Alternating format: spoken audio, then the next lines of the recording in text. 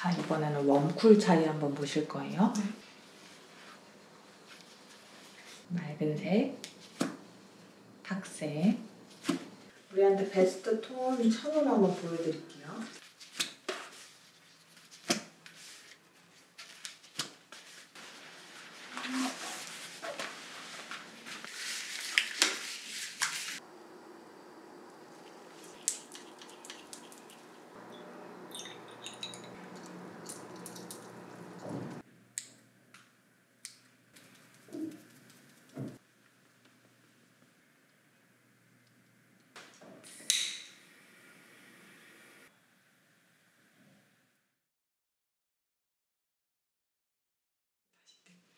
안녕하세요. 저희 퍼스널컬러 진행하기 전에 간단하게 피부 측색 먼저 하고 진행하실 거예요. 네.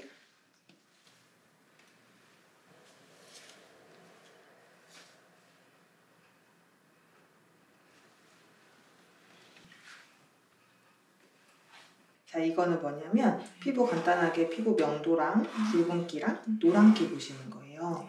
피부 명도의 평균은 60에서 66이고요. 숫자가 많아질수록 밝아지고 밝아질수록 파운데이션 호수는 21호에 가깝다고 보시면 되시는데 피부가 굉장히 밝으신 편이에요. 이 정도 나오시거든요. 그리고 붉은기는 13에서 16이 평균인데 붉은기는 조금 적으세요. 12 정도 나오시고 노란기의 평균이 18에서 21인데 노란기는 21 정도 나오시는 편이세요. 네, 이제 천 대보면서 한번 볼까요? 네, 감사합니다.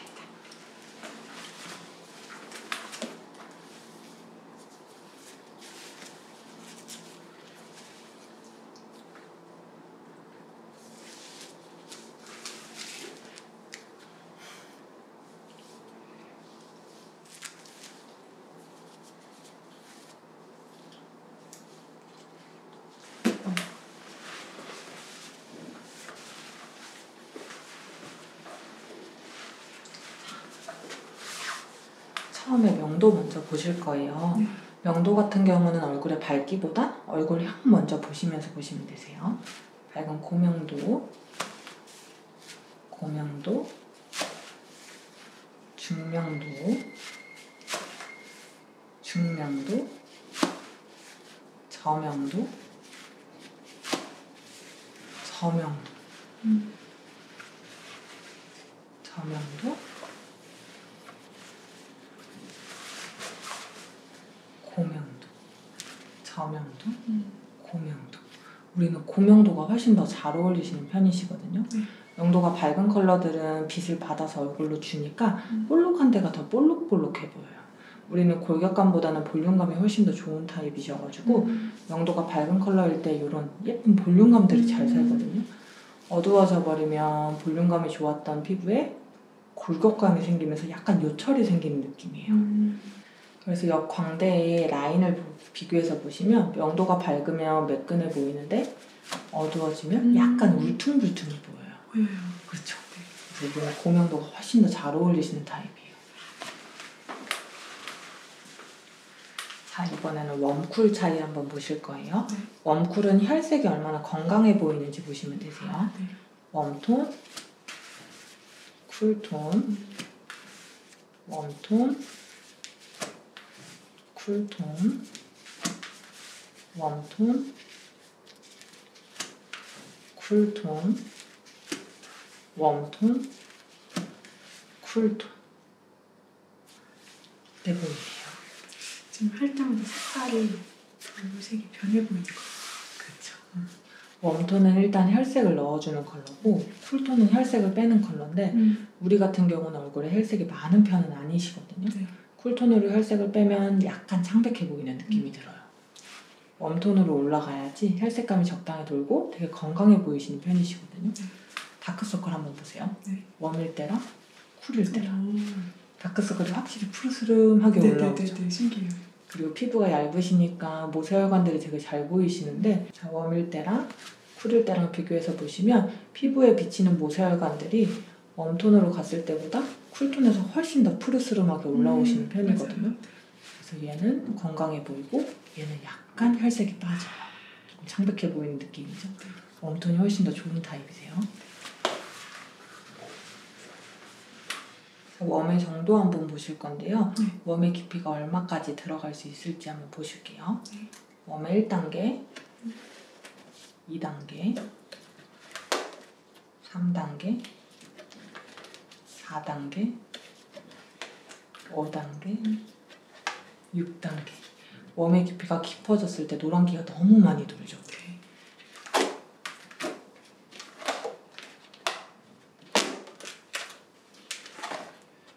이 정도가 딱 적당하세요.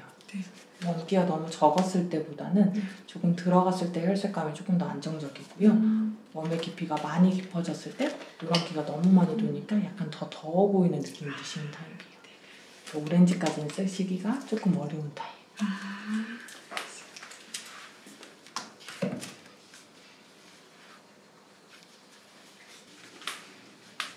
이번에는 청탁 차이 보실 거예요. 네. 맑은 색이랑 색감에 회색이 섞인 색깔의 차이예요. 맑은 색, 탁색, 맑은 색, 탁색, 맑은 색, 탁색, 맑은 색, 탁색. 좀 어려워요. 어려우세요?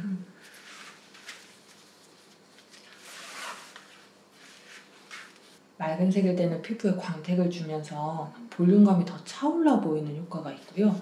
어두운 탁색은 약간 매트해지면서 볼륨감이 사라져버려요. 칙칙해 보여요. 네, 약간.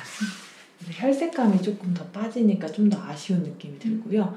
요게 기미 자국 하나가 있는데 그게 맑은 색으로 갔을 때보다 탁색에서 조금 더 회색둥둥하게 올라오는 느낌이 좀 들거든요.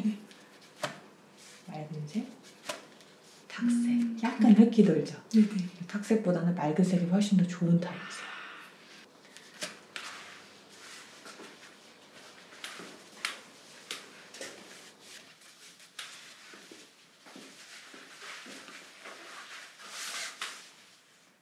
채도 차이 한번 보실게요.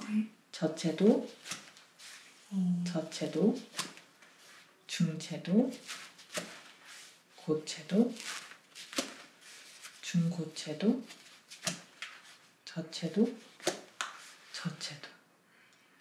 차이가 보이시죠? 일단 명도가 너무 어두워지는 아이들은 볼륨감이 너무 아쉬워요. 그리고 채도감이 선명해지는 이런 아이들은 우리 얼굴에 있는 색깔보다 얘가 너무 튀는 느낌이 조금 들거든요. 인기가 조금 더 많이 도는 컬러들이 잘 어울리시는 타입이에요. 너무 잘 어울려요. 그쵸? 우리한테 베스트 톤은 페일이랑 라이트 톤. 인기가 많이 들어가 있는 색감들이 잘 어울리는 타입이시고 얘네들을 봄 라이트라고 불러요. 봄 라이트요? 네, 봄 라이트. 얘가 봄 브라이트예요. 얼굴의 피부톤도 이쪽으로 갈수록 훨씬 더 균일해지는 느낌이고요. 이렇게 들어가면 홍조기, 기미 자국 이런 것들이 조금 더 올라와 보일 수 있거든요. 특히 우리는 눈동자가 더 밝으신 편이어가지고 명도가 밝은 컬러들이랑 되게 잘 어우러져요. 명도가 밝은 컬러에서 눈동자 색깔이랑 되게 잘 어우러지는데 채도감이 조금 진해지면 눈동자나 얼굴에 있는 색조보다 이 색감이 너무 튄다는 느낌이 좀 들거든요. 그래서 우리한테 제일 베스트는 봄 라이트예요. 신기해요. 그쵸? 우리한테 베스트 톤 천으로 한번 보여드릴게요.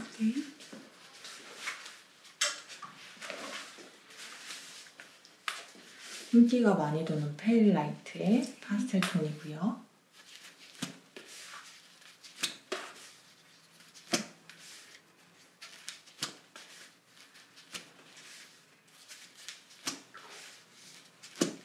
같은 봄 라이트인데도 불구하고 조금 차가워지는 아이에서는 푸른기가 돌거든요. 우리는 조금 따뜻한 계열들의 색감들이 잘 어울리는 타입이세요. 난색 계열들이 훨씬 더 좋은 타입이에요.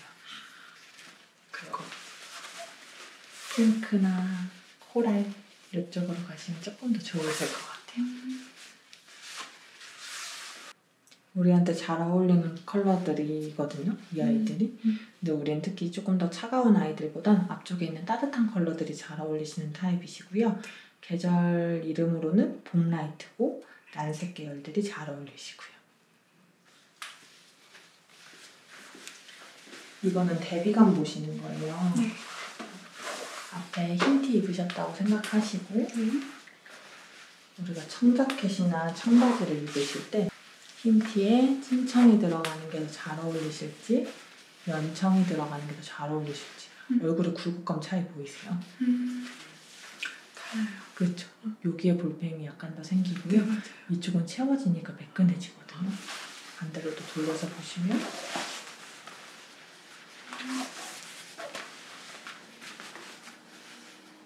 이렇게 보시면 갑자기 이쪽에 볼펜이 생기고 이쪽에 팽창되는 느낌이고 네네. 이쪽이 약간 울퉁불퉁해져 버리죠. 네. 흰 티에도 찐청보다는 연청을 입어주시는 게 더 좋으신 타입이세요.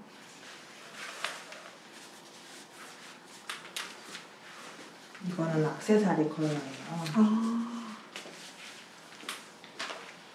자, 보시면은 얘가 실버, 샴페인 골드, 옐로우 골드, 브론즈, 메탈이에요. 가장 피하셔야 되는 거? 이거. 브론즈. 네. 맞아요. 빨개지고 어두워져 버리죠, 피부톤이. 그리고 얘도 약간 창백해지면서 주름 부각 같은 거 되거든요. 너무 어두운 컬러들의 액세서리는 피해주시는 게 더 좋으시고요. 이런 컬러가 많이 들어간 옐로우 골드도 얼굴에 혈색이 너무 많아지시는 느낌이에요. 얘보다는 샴페인 골드.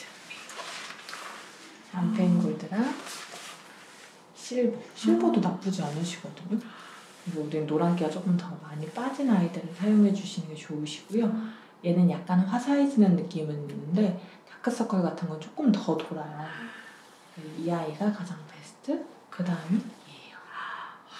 너무 신기해요. 그렇죠.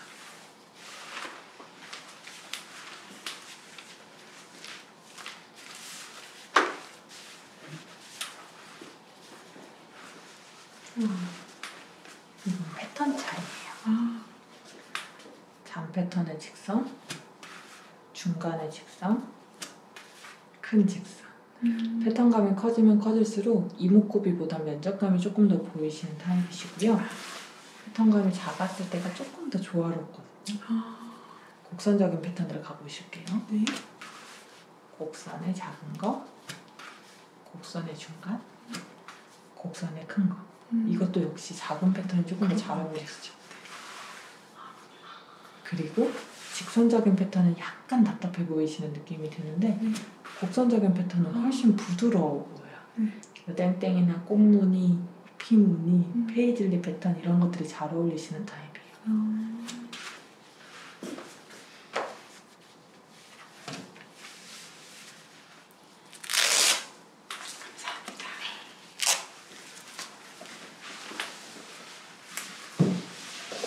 자, 장갑 한번 껴주세요. 오른쪽에 껴주시면 돼요. 네, 알겠습니다.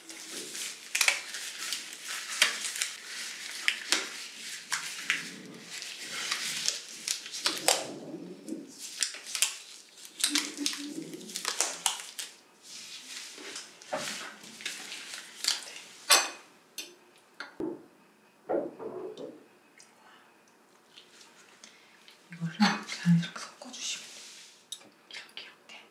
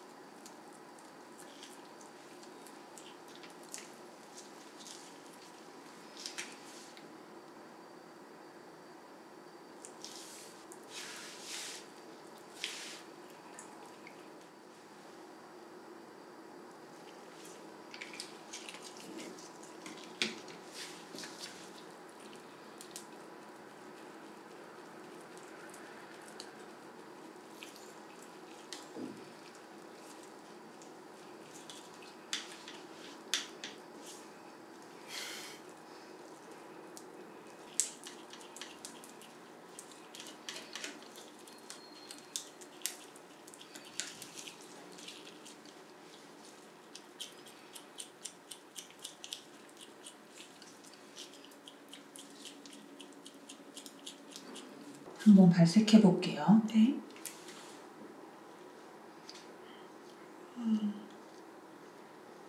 약간 코랄 핑크. 색깔 예쁘죠? 네. 여기다 도와주세요. 그냥 넣으면 되는데.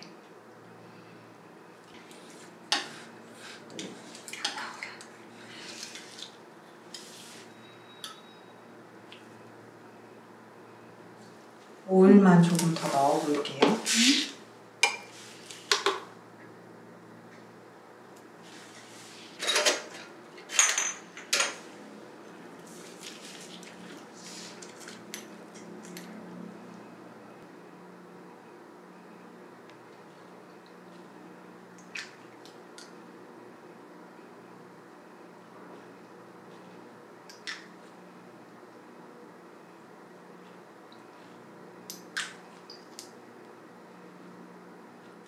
향 한번 맡아보시고 좋은 향으로 한 2방울 정도 넣을까봐요.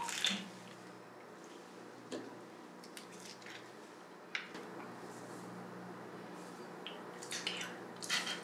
네.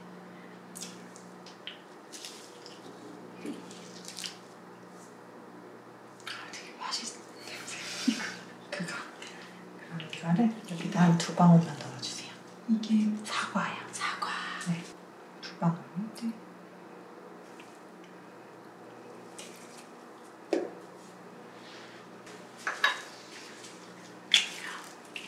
냄새 좋죠? 먹고 싶어. 약간 사과 향에서 눈이 커지시는 걸 봤어요. 제 스타일이다. 자, 이제 용기에 한번 담아볼게요. 네.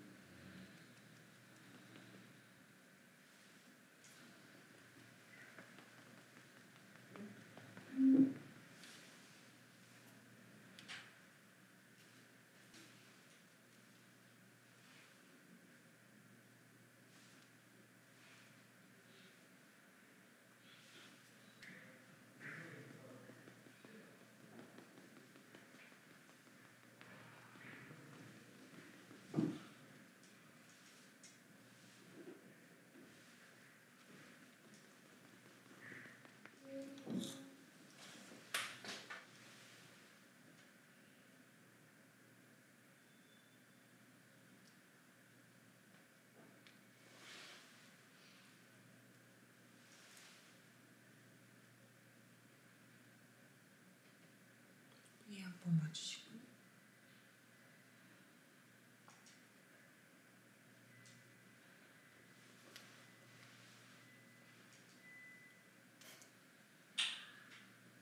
좀 들고 있어야 돼요. 네. 우리 한번 봐주시고.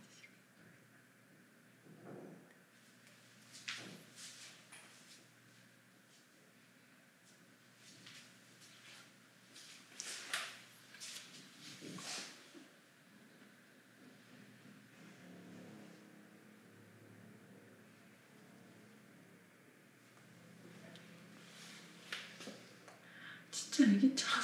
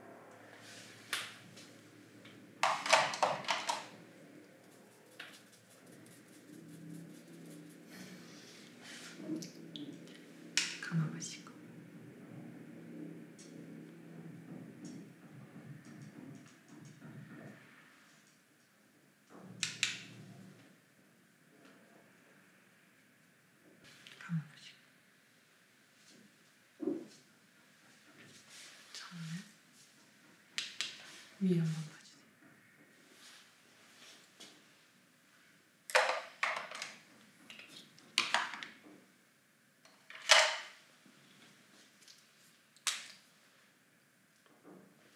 정면 보고 계세요. 정면 보고.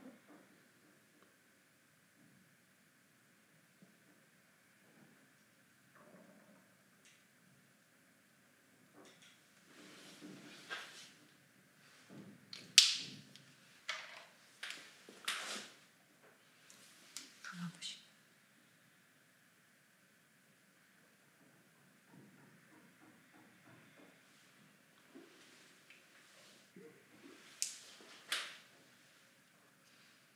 감아보시고.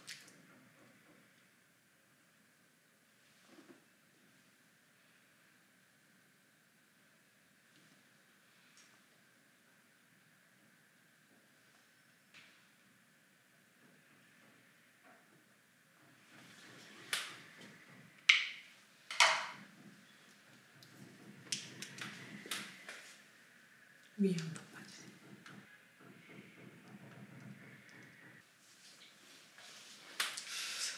쉽지 않지?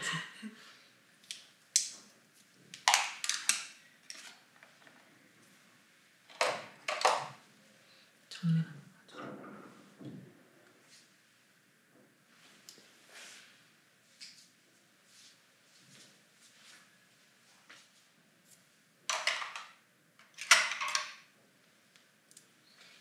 무릎 한번 봐주세요.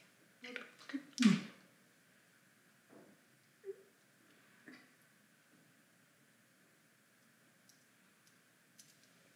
정면.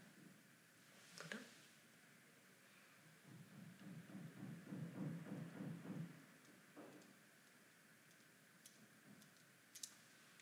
정면.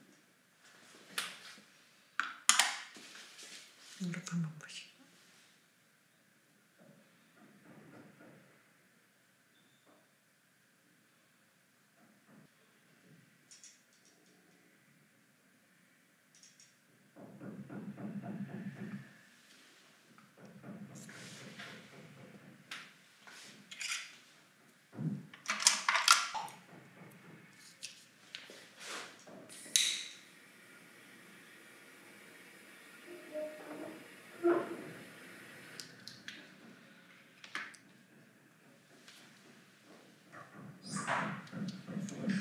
무릎 보시고.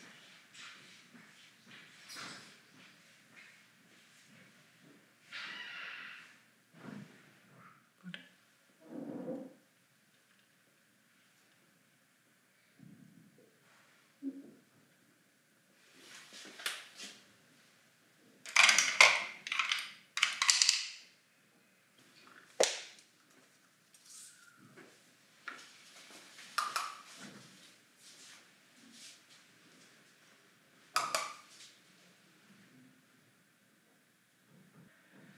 위에 한번 봐주세요.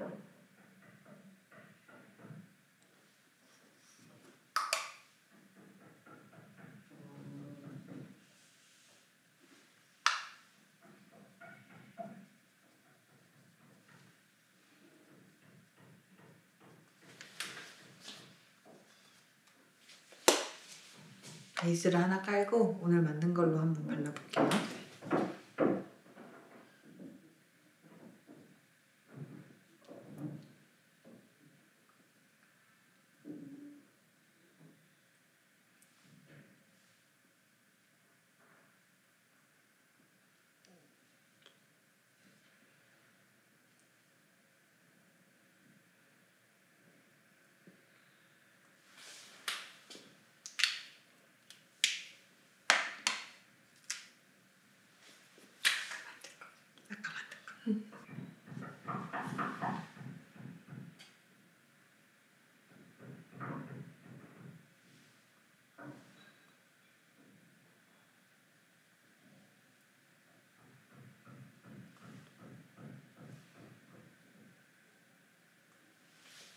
화장이 한 듯 안 한 듯하게 들어가시는 게 제일 좋아요. 뭔가 얹었다는 느낌보다는 자연스럽게 해주시는 게 제일 베스트예요. 네, 이제 머리 해볼까요? 네, 감사합니다. 네.